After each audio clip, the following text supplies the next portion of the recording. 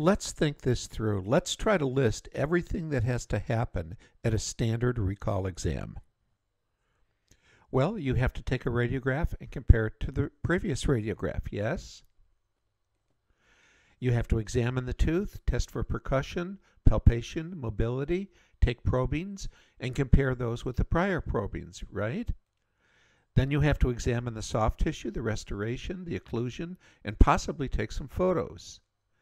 You have to form a diagnosis and record all of your findings for that date, as well as schedule future recalls, yes? And finally, you have to issue a recall findings report and send it to interested parties. So these are the 5 things that need to be done at every recall.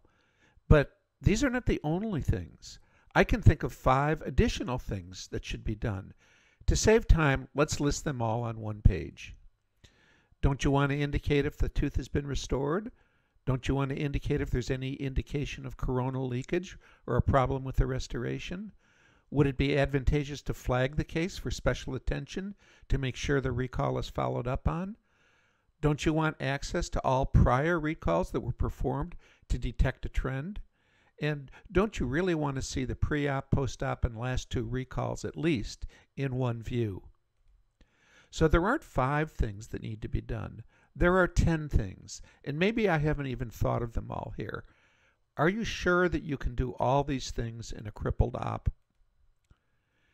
Given that all that has to happen to do a proper recall, I can make a promise to you.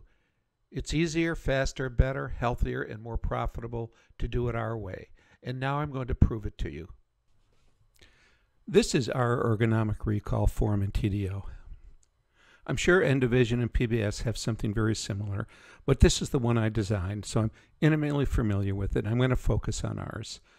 I call it an ergonomic form because all those 10 things you need to do for a recall can be done without leaving the form. More importantly, when performing a recall, you never have to leave this form. The recall is done completely from one form, including radiographs, pictures, data collection, notes, final report. I'm going to show you a recent recall we did from start to finish. The entire recall took about 6 minutes. The patient was kind enough to let us GoPro the appointment just for this presentation. This is kind of the standard recall we do in our office. We are going to watch the entire appointment first at high speed to give you a sense of the overall flow, and then look at some important details in slower motion later. Finally, I will go through the recall form with you as if we were filling it out at the appointment. Yes, please. Okay, here you go. Let's review the ergonomics of the recall exam from start to finish. Notice the patient comes into the operatory, and when they sit down, Joy effortlessly rotates the chair toward my entrance so that I am facing the patient as soon as I come into the operatory. Notice how the chair is rotated. Now entering, I'm facing the patient directly, not from the side. 15 years. You look the same. I look older. You look the same. Joy's job is to bring up the recall form. You can see her looking at the screen on the cart. Now we're ready to start the recall. Let's look at the procedure from start to finish without stopping first. Very speeded up so you can get a sense of the overall view of it. Through this procedure, I'm doing the recall exam.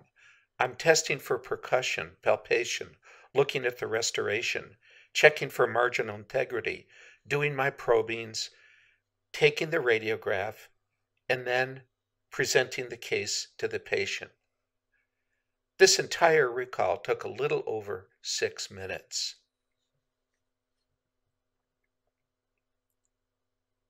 Here I'm sending the final report to the doctor. I like to do this when the patient can see it. And I'm also doing the case presentation on the recall with the patient, using the image organizer to show the pictures that we took.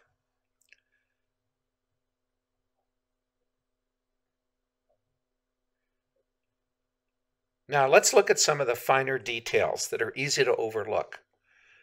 The first thing I notice is that there's a periodontal probing on this tooth that wasn't there previously. I'm reading off the probings to Joy right now, all around the tooth. So she's entering that. And she also knows we're going to want to take some pictures at the same time. So she's getting the camera set up and getting ready to snap some pictures.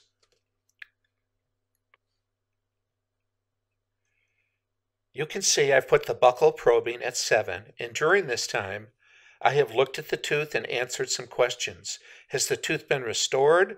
Does it look like there's any coronal leakage? Is it asymptomatic? Is there any palpation, percussion, mobility, sinus tract? Joy is recording all of this contemporaneously as we do it. And now she's actually taking pictures here.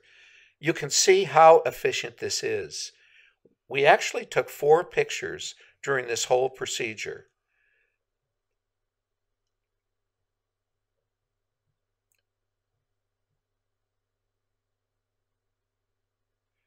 And this angle shows the picture actually going in. Joy is triggering the camera from the recall form, and I am just manipulating my mirror to get good angles. And she is actually defogging the mirror so that the pictures are absolutely clear. I'm focusing with my knees. You'll notice I'm not touching the microscope at all. I'm continually focusing with my knees under the back of the chair. And when Joy sees that it's focused, she snaps the picture. This whole picture-taking sequence of 4 pictures took less than a minute. Now I'm going to take the recall radiograph. Again, notice being able to rotate the chair easily is important. There's an ergonomic technique to it with minimal motions. We take the radiograph, and now we put the patient up, rotate them so they face the screen directly. And I'm reviewing the recall with the patient. And I'm actually sending the report here. I'd like the patient to see that we're actually sending the report right from the operatory. Then I go into the image organizer and I'm talking to the patient about the case using the pictures that we've taken so they have a full understanding of what my concerns are and what is being told to the referring doctor. Good seeing you. Good seeing you. Okay. Say hello to Tom for me. Oh, good. Okay.